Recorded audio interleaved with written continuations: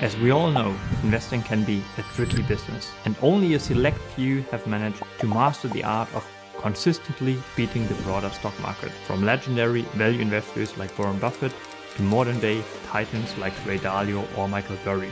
There are so many investors who have had an undeniable impact on the world of finance. In this video, I'll be ranking these investors based on their overall impact on the industry, their investment strategies, and of course their ability to generate impressive returns for their clients. And I will not only rank 5 investors, not 10, but I've actually taken a closer look at 20 legendary investors. So whether you're a seasoned investor looking for some inspiration or a beginner who wants to learn from the best, this video is for you, and let's get started.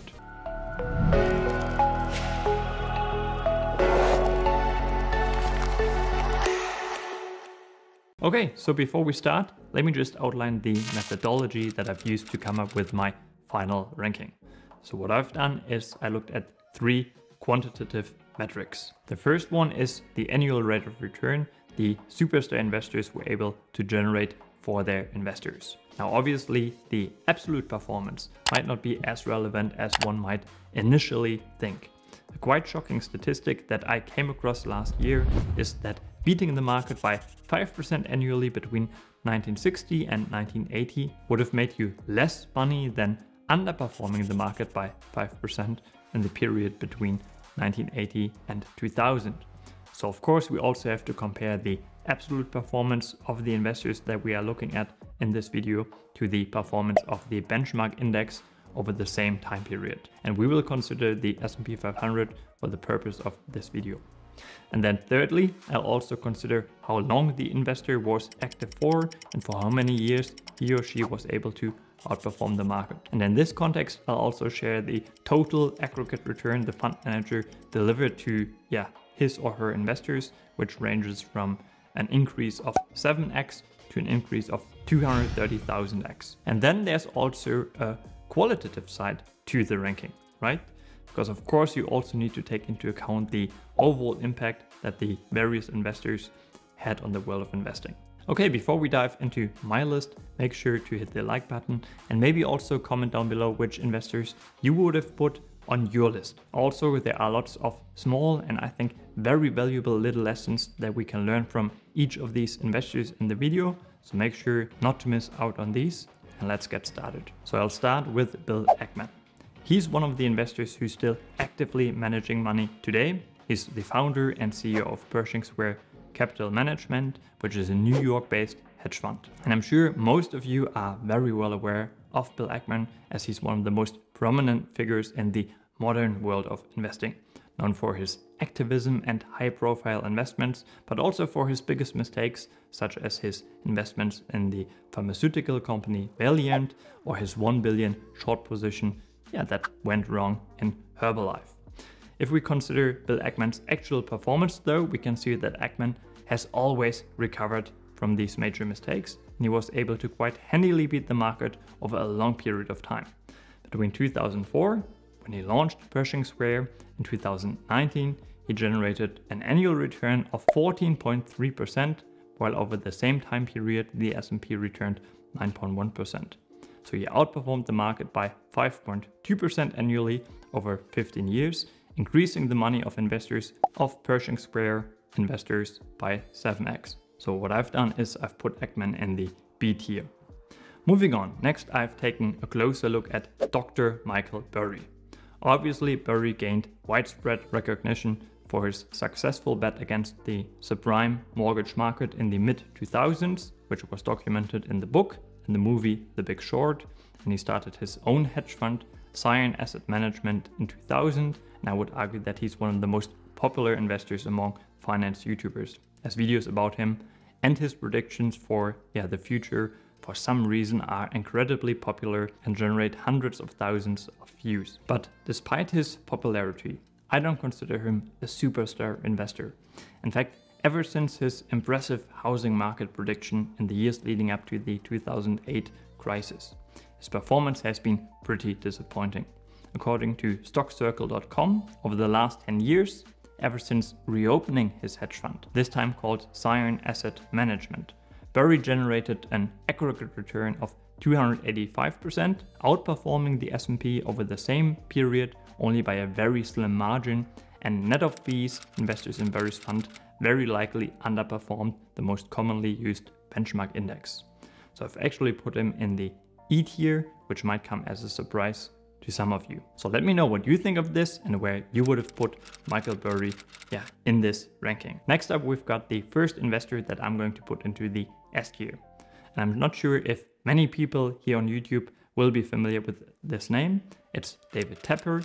He created the Appaloosa Management hedge fund in early 1993 and over a 21-year period generated an annual compound return of an incredible 26.7%, beating the S&P's performance of 9% annually by a very wide margin. The 17.7% outperformance is actually the highest outperformance of all investors that we will have on this list, which led to an aggregate return of 182x for investors who stayed with him for the full 21 years. Next up, we've got Guy Spier, who's another superstar investor who I personally absolutely admire, especially for his ability to sit still and do nothing for a very long period of time, waiting for the really fat pitches. Over the last 3 years, for example, if we look at his portfolio activity, his portfolio barely changed at all. And even though he's also among the group of the best investors of all time, I've only put him in the D tier because if we look at the actual performance of his fund, the Agri-Marine Fund, we can see that between 1997 and 2020, he compounded investors' capital at a return of 9.6% annually, beating the S&P 500's return by only 1.4% annually over this 23-year period, 7xing the capital of investors. That's a great result, but not as impressive as the performance of some of the other investors that we will have on the list. In fact, Guy Spier himself recently acknowledged how difficult it is to actually outperform the market in a recent podcast appearance on the Young Investors podcast with Brandon from the New Money YouTube channel. Let me just show you a short sequence from that interview. We all know that the majority of active fund managers don't beat the S&P 500 over a long period of time. I think it's in the States, it's like over the last 15 years, 89% of active fund managers haven't beaten the market. In the last 5 years, I think, Brandon, I have not beaten the S&P, including last year. A part of my letter is writing about why, even though I got so many things right, I still didn't beat the S&P last year, which is a kind of a frustration for me. But I would also say that the margin by which I've beaten the S&P is slim. It's like about 1%. As net of all fees, but it's a slim margin. It's really, really, really tough to do. And yeah, so the skier who wants to win the season has to make a very, very difficult trade-off, because if he skis the fastest possible, he increases the likelihood of injury. And if he injures himself, or she injures herself, then they're not going to get to the end of the season. But in the dynamics of the individual race, there is enormous pressure to ski as fast as you can and take a hidden risk that you will get injured. And when you win the race, nobody says, oh my God, you took all these hidden risks. That actually wasn't optimal for the whole season. And so there are things that appear optimal from one perspective, which are not optimal from another perspective. And often I think that we as investors get the perspective wrong. And so, if I was to go into the task of running a great fund and I try to put up really, really good numbers, but I take hidden risks to do it, and then at the end of 5 years or at the end of N years, I blow up. And that happens constantly and consistently. I personally love the skiing analogy that Guy Spier shared with Brandon here, and it reminds me of Terry Smith's Tour de France analogy, which also stresses that fund managers should focus on the downside first and be absolutely obsessed about compounding money over the long run without big losses. The Tour de France, has never been won by somebody who won every single stage. In fact, on a number of occasions, it was won by riders who never won a single stage, meaning the first time they ever stood at the top of the podium was when they arrived in Paris. Now Terry Smith, he compares this to investing, because you're not trying to beat the market every single year. You want to beat the market over a 10-year period or an even longer period. We are trying to win the Tour de France, but we're not trying to win every single stage. So let's rank Terry Smith. I've put the British investor and CEO of Fundsmith, who is considered one of the most successful fund managers in the UK, in the B tier.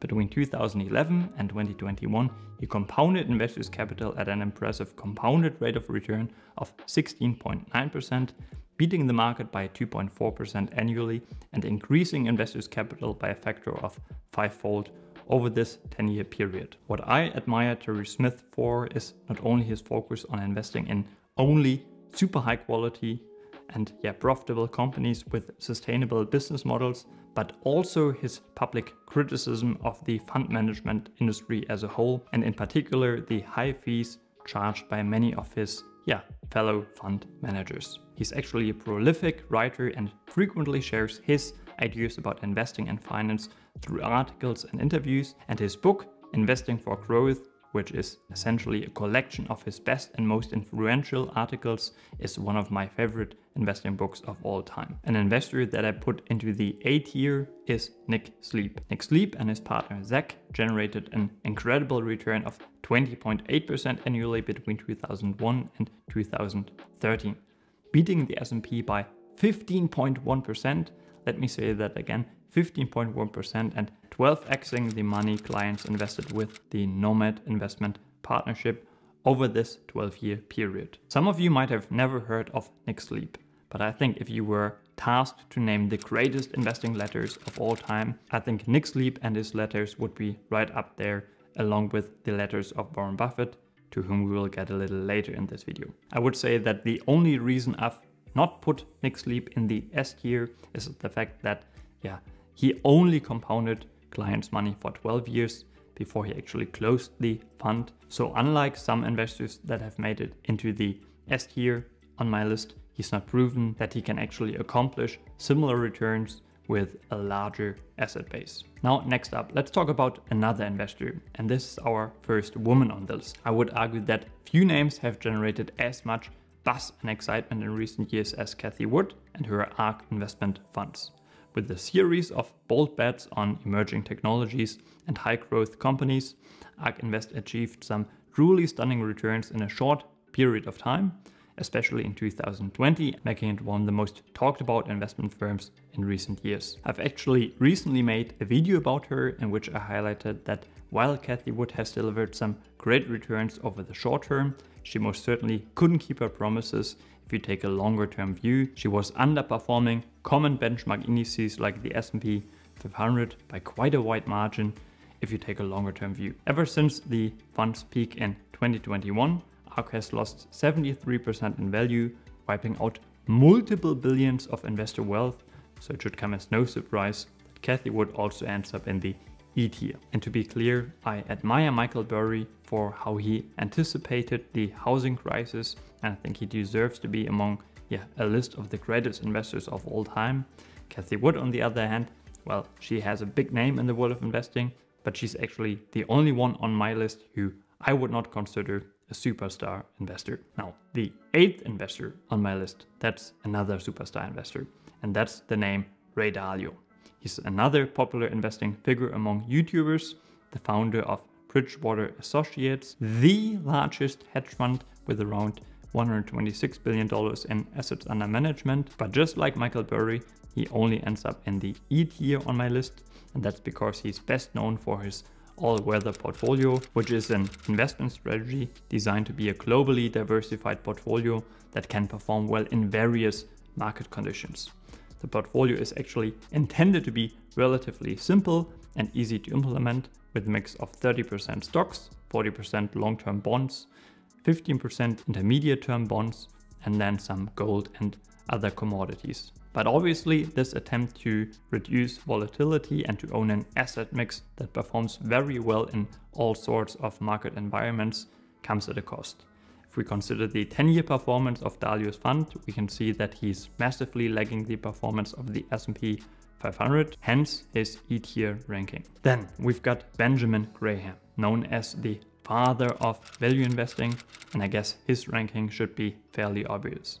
I've put him in the S tier because in terms of lasting greatness, no investor fits the description better than the late Benjamin Graham, the mentor of Warren Buffett. Graham's average investment performance was a 20% annualized return over a 20-year period between 1936 and 1956, outpacing the overall market performance for the same period, which was 12.2% annually. But the impact of Graham's approach goes far beyond the performance of the Graham-Newham partnership. Few investors have been as influential as Graham, as his approach and his two books, Security Analysis and The Intelligent Investor, defined investment philosophies all around the world for multiple decades and still do today. Now I'll speed it up a little for the next three investors. We've got Lou Simpson in the A tier with a compounded annual return of 20.3% over a 24-year period, beating the market by 6.3% annually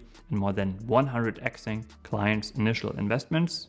Then we've got Seth Klarman, the founder of one of the largest hedge funds in the world, the Baupost Group, and author of the timeless investing book Margin of Safety, which you can buy for around $1,000 on eBay. And he only makes it in the D tier. Between 1992 and 2001, he barely outperformed the market. He then performed incredibly well in the run-up to the 2008 great financial crisis, but then again underperformed the broader market during the longest bull market of US stock market history between 2008, 2009 and 2020. We couldn't find any data on his long-term 20 or 30-year track record, so feel free to help me out here. And if you know the exact number, share it in the comments down below. Then Tom Russo makes it into the B tier with a very impressive 5% annual outperformance over 30 years. And so does Li Lu, who outperformed the market by 9%. Then we've got Chuck Akre, who can also be found in the B tier. Of course, his performance is lower than some of the other investors in this tier, but Chuck Akre, with his super high business quality focus, managed to outperform the market over a very long time. 31 years in total, which I think is an impressive feat for any investor. And of course, as a result, he increased clients' investments with him by a factor of 68-fold. Okay, now we get to the most exciting part, because I've got a few more investors who make it into the S tier. First, we've got Joel Greenblatt, who started his own hedge fund, Gotham Capital, in 1985. And in the 10 years that followed, he produced an unbelievable annualized return of over 50% before fees and 30% net of all fees through a combination of his focus on special situations and his deep value investing approach. That's actually the best annual return of all investors that I have on my list. Then Peter Lynch also makes it into the S tier with the performance of his Magellan fund, which had 18 million in assets under management when he founded that fund. And by the time Lynch resigned as a fund manager in 1990, the fund had grown to more than 14 billion in assets under management, reflecting a compounded annual return of 26.5%, almost twice as much as the broader stock market. Then obviously we've got Warren Buffett. You really don't need many words to describe what he has accomplished in his lifetime. And obviously Buffett stands out. Even among the S tier investors, over a period of 63 years, he was able to increase the value of $1 invested with him in 1957 to $234,371, a compounded return of 21.3% compared to 10.4% of the S&P 500. And while this is not the highest annual return on the list, the sustainability of those market-beating returns over more than 6 decades is incredible and unmatched, as beating the market gets much harder as the asset base grows. Buffett himself has said, quote unquote, "The huge sums of capital we currently manage eliminate any chance of exceptional performance." Finally, of course, Buffett's longtime business partner and friend Charlie Munger is also on the list, and of course also among the greatest investors of all time in the S tier. I think Munger's impact on Warren Buffett's success and Buffett's investment philosophy cannot be overestimated. When Buffett began, his investing career was characterized by buying so-called cigar butts, low quality but cheap companies with one more puff left in them. But then he evolved to focus on higher quality companies that he could hold for a longer period of time due to Munger's influence. We could of course also analyze the performance of the Daily Journal Corporation, of which Charlie Munger was the chairman for 45 years before stepping down very recently, but I think he mainly deserves his spot in the S tier for his impact at Berkshire Hathaway. Alright, we've got two more investors, both Monish Pabrai and Robert Vinal are ranked in the C tier.